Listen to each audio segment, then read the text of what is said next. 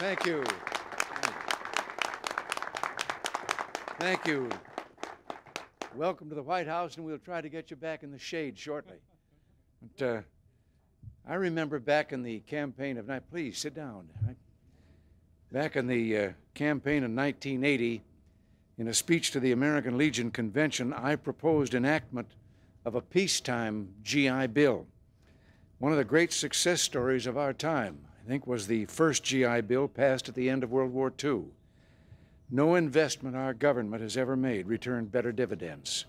It gave an entire generation of Americans, for the first time in history, the chance to get a college education. In signing this bill, we're providing not only for the future of our servicemen and women, but for America too. Our military forces are only as good as the men and women who man them, and in this high-tech age, we need an increasingly educated and motivated military guarding our country.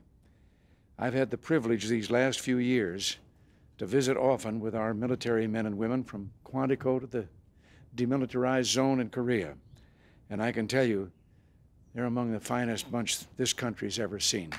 You're here.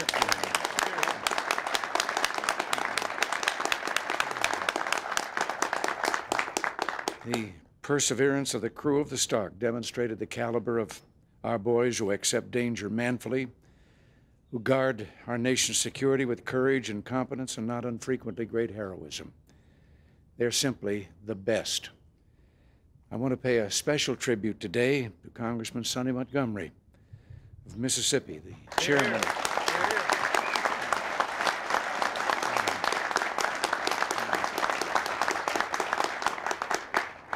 He is the chairman of the House Veterans Affairs Committee, whose great efforts have made this day possible. Also, the members of both the House and Senate committees who worked so diligently for the passage of this bill. And we also appreciate the support of the many veterans and military organizations represented here today. I thank you all. So many of you have worked so hard to make this day possible. And now, that's enough out of me. I'll start writing and sign the bill. Stand close, Sonny. That's that.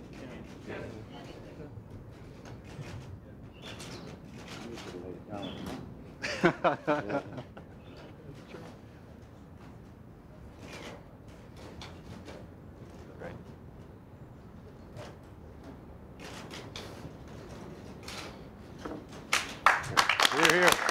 Now it's permanent. Attaboy. Attaboy.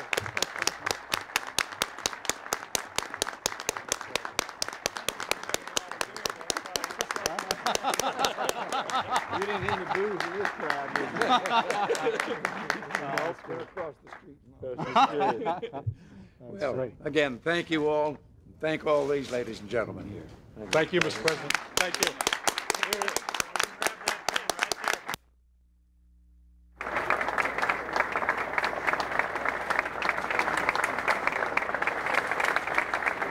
Yeah, you bet, sir.